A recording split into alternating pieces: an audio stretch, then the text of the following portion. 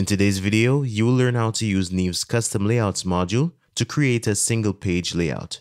Let's start by going to the WordPress dashboard. Now let's hover over appearance and we'll go to custom layouts. Now let's click on add new. Let's choose templates, and for type we are going to select single page. And we can also name this single page, and we'll click on create custom layout. Now, once we are in the editor, we'll go to the custom layout settings on the right hand side. Just make sure you're in the custom layouts tab, and let's move to conditional logic. We need to select post type. The next option will be is equal to, and the final option will be pages. Alright, so here we have the available magic tags for this rule that we just configured. Alright, so let's go ahead and add a cover block to start building our template. We're just gonna add a cover, and let's use an image from our media library. Let's use this one. We'll click select. And I'm just going to make some edits to this cover. Let's remove the paragraph block. Now let's go ahead and add a new block. Now we are going to use the advanced heading block, but just so you know, you could use any of these blocks to build your template. It could be whatever you want. So once we've added the heading, we can go back to the list view and let's move the advanced heading to the inside of the cover block.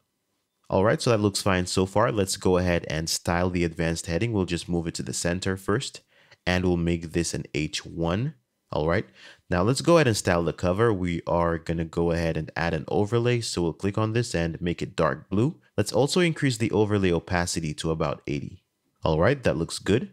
Now let's go back to our list of magic tags. Let's go ahead and click on show more. Now let's copy current single title and paste it in the cover. So we'll just copy it and paste it right here. Okay, let's go ahead and add one more. Maybe we can use current post meta. So we'll go to the end of this heading, we'll press enter to create a paragraph, we'll paste it, and we'll just center it as well. Now let's go ahead and style this block. Let's go to the block settings over on the right hand side. Now let's go to style and change the text color. Alright, so at this point we can go ahead and publish our custom layout so we can test it to see how it looks on a page. I'll just right click on this W and click on open in a new tab. Now let's visit the website. Alright, so here we have our custom layout on our homepage. And if we go to our contact section, we'll see that we have two headers being used at the same time.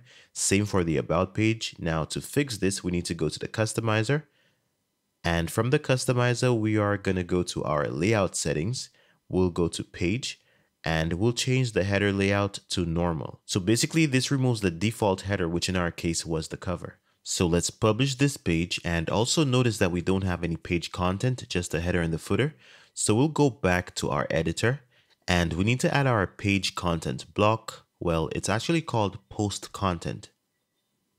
All right, so it's right here at the top. So once it's added, we can go ahead and update our page. All right, so I'll go back to the website and I'm going to refresh this page. And now we can see our header with our page content at the bottom. Now, if we go to the contact page, we can see that it looks perfect as well. We have our header and the page content. But if we go to home, we have both a header and a hero section, and this doesn't look good. So to fix it, we'll need to go back to the editor and we'll go to our custom layout settings. Now in our conditional logic, we need to make a few changes. So we need to add some conditions to our rule, but we don't want to click on add new rule group. So let's remove this, and instead we are going to click on this plus icon all the way in the corner. Pay attention to this and. Now let's proceed with our configuration. So our layout will be displayed if our post type is equal to pages and page type is not equal to front page. Let's update. Let's go back to our website. We'll refresh. We have our custom header on about, and it's no longer being displayed on the front page. All right, so now you know how to create a single page layout. Thank you for watching, and don't forget to leave a like, comment, and subscribe to our channel to see more videos like this one. See you next time.